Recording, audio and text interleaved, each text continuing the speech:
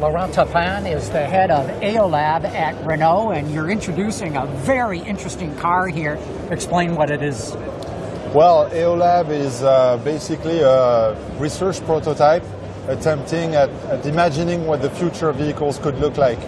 It's a very fuel-efficient vehicle. It uses only 1 liter per 100 kilometers, which is about 250 miles per gallon.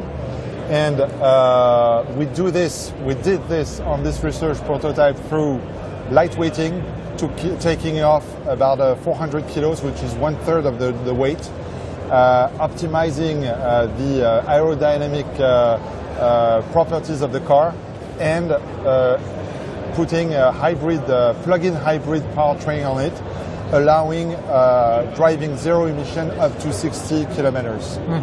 Which is almost 40 miles. Which is about 40 miles, correct. Yeah. Now this is very interesting. A 1 liter car, we've seen Volkswagen do the same thing, but with a much smaller car than what you have here. Actually, this point is key. In itself, per se, such a fuel-efficient car is not really the point or a real challenge in 2014, we think. It's been a while since Renault broke the world record of fuel consumption. It was back in 1987, less than 2 liters.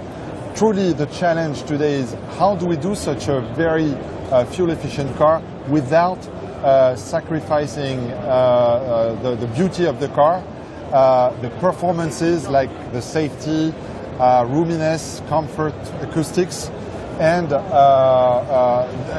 truly how do we keep it affordable for the bigger number. So the car also is designed to keep the price, to keep the cost as close as possible to a similar car of today. And now you're showing this concept, but I understand that you're going to let the media start driving a prototype that is very much similar to this. Absolutely, but well, from the outside, it's pretty much the same. It looks almost the same. A few differences, like the windshield, which is here an open roof. The driving prototype has a simple shield and a magnesium roof. A few details on the front fascia are also different. The tires are a little less big. Here we have 19-inch tires. The rolling car is only 17-inch, but roughly it looks exactly the same. It's as dynamic and as appealing in terms of style.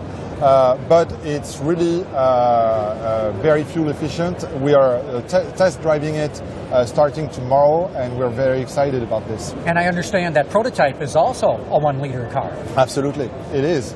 So it's what could I say about this? I'm not sure. Yes, it's the prototype is very fuel efficient. It has a fuel consumption of 1 liter per 100 kilometers, mixed cycle. And Laurent, so when might we see something with this kind of technology in the showroom where the public can buy it? Well, you're right. Actually, this is a research prototype. It combines around it about 100 technological innovations around lightweighting, aerodynamics, and powertrain. In itself, the car, as it's shown today, is not destined to be sold in a visible future as is or per se.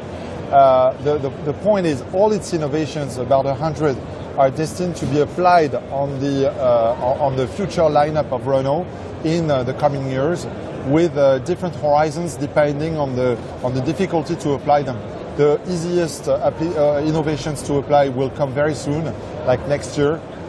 Some innovations, like the composite materials on the body, require quite a big change in the way we manufacture cars. So they'll need our plants, our production system to evolve, to be adapted. This will take a few more years, and this type of innovation will appear probably a bit later, let's say 2020, and maybe for some a little bit after that. In automotive terms, not too far away. Laurent Taupin, thanks so much for your time. Thank you very much. Very interesting car. We appreciated that. Very good. Thank you. Keep tuning in. We've got more updates coming from the Paris Motor Show.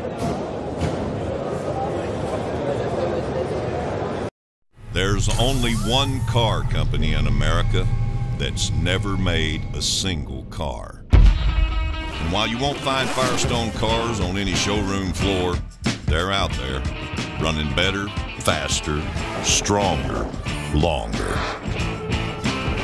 No, we don't build cars. But make no mistake, Firestone is a car company. So whatever you drive, drive a Firestone.